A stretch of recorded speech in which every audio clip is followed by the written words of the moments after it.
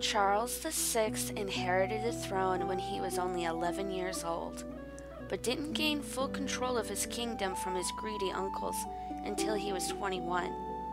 They spent almost all of the kingdom's money, so Charles brought back his father's advisors, and this improved the country's economic situation greatly. After this, the people called him the Beloved.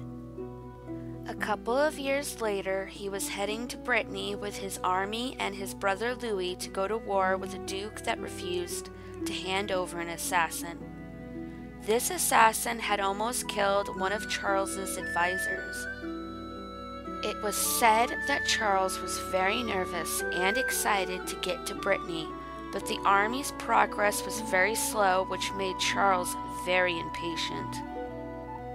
The king, Louis, and a group of his men were traveling through a forest when a leper ran up to the king and grabbed his bridle and yelled, "Turn back, you are betrayed."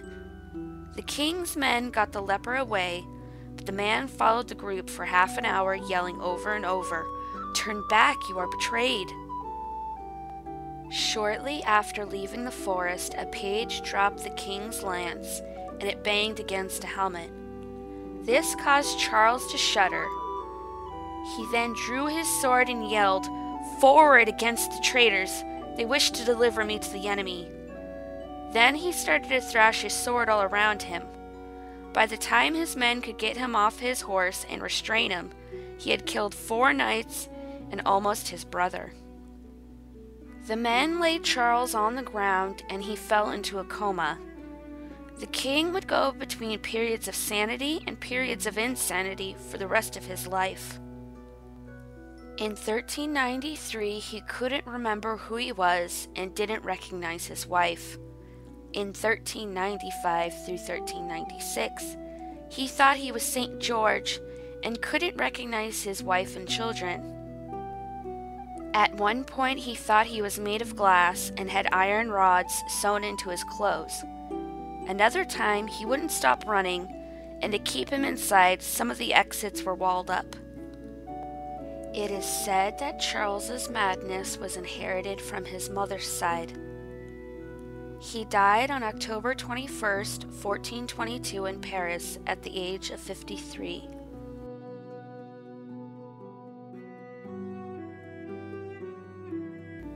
Isabella was born in 1428 to Prince John of Portugal and his half-niece Isabel of Barcelos.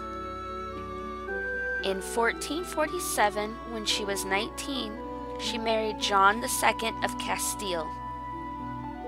John had a favorite named De Luna, and he controlled the king. He even tried to control Isabella. Naturally, she didn't like this and tried to convince her husband to get rid of him. She wasn't successful until after De Luna had a nobleman that had disagreed with him thrown out of a window. Isabella told the king that De Luna must be put on trial for murder. The king agreed, and De Luna was executed. The king was saddened by the death of his favorite and died himself the next year. Isabella and her 2 children were sent to the castle of Aravello by her stepson. At the castle, Isabella became more paranoid and depressed. It is said that she first became paranoid and depressed after the birth of her first child. Year after year, her madness deepened. In 1461, her children, aged 10 and 8, were finally taken away from her. After this, Isabella thought she was being haunted by ghosts, especially the ghost of De Luna.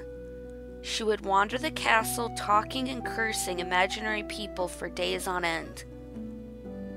Isabella never saw her son Alfonso again, because 7 years after he and his sister was taken away from their mother, he died under mysterious circumstances. But Isabella was finally visited by her daughter, also named Isabella, on her deathbed in 1496. Sadly, by this time, Isabella had no idea who she was or who her daughter was. Isabella passed away on August 15, 1496, aged 67.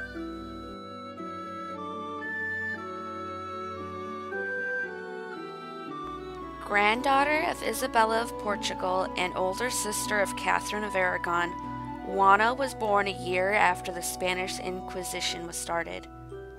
Both were created by Ferdinand II of Aragon and Isabella I of Castile. When Juana was 15, she had doubts about the Catholic faith and showed little interest in observing Catholic rites. So her mother decided Juana should be subjected to the rope. Juana was dangled from the ceiling with rope and weights were attached to her feet. She was left there until she became more enthusiastic about Catholicism. The next year, Juana was married to Philip the Handsome. Throughout their marriage, Juana gave birth to 6 children.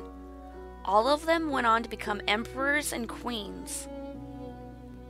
Being the third child, Juana was never expected to inherit any titles, but after the deaths of her older siblings and their children, she became the heir apparent of both Castile and Aragon in 1500. In 1504, Isabella got a fever, and at this time, Juana didn't eat or sleep.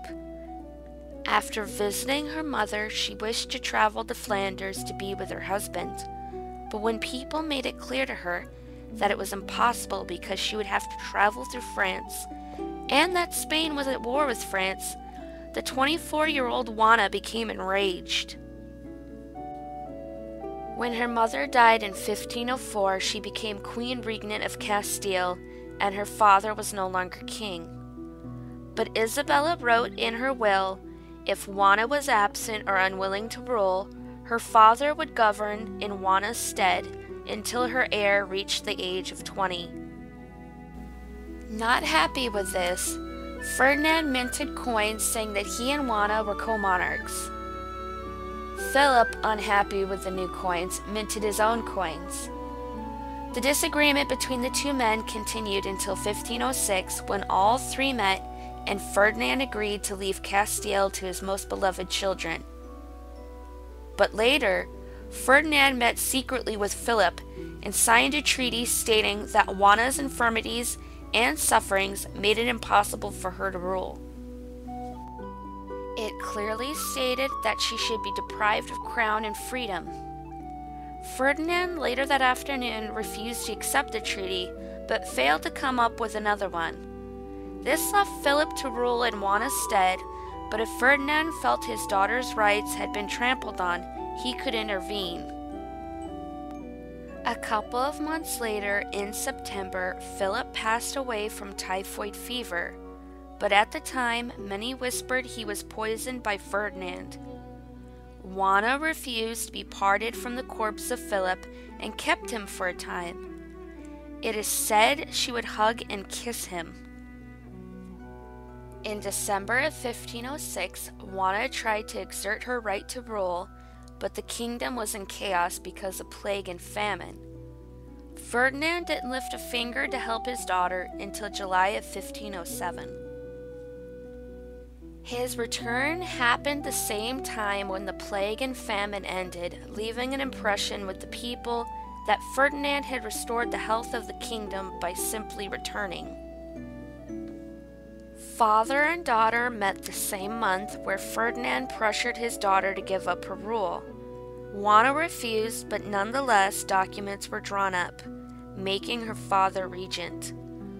The documents didn't have Juana's signature, but that of her father's. They even started with I the King.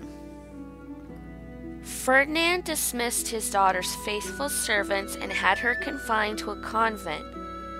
Ferdinand died in 1516, and yet again Juana wasn't to rule in her own right, but to co-rule with her son Charles I, later Charles V, the Holy Roman Emperor. In October of 1517, 17-year-old Charles and his 18-year-old sister Eleanor visited their mother at the convent. Charles made it clear that he wanted his mother to stay at the convent. Juana didn't want to but didn't protest. In 1520, Juana was asked if she would support a rebellion against her son. She refused because it meant her son would lose Castile. After the failed rebellion, Charles made it clear that his mother was to be confined to a couple of rooms in the convent, and this caused Juana's mental health to degrade further. She came to believe that the nuns were trying to kill her, but there was no evidence of this. It also became hard for her to eat, sleep, bathe, and change her clothes. The last thing Charles instructed the convent to do was to make sure no one spoke to his mother. He said no good would come of it. And on April 12, 1555, on Good Friday, Juana died at the age of 75. Were these three royals truly insane or just stressed and or mistreated? You decide. Tell me in the comments below.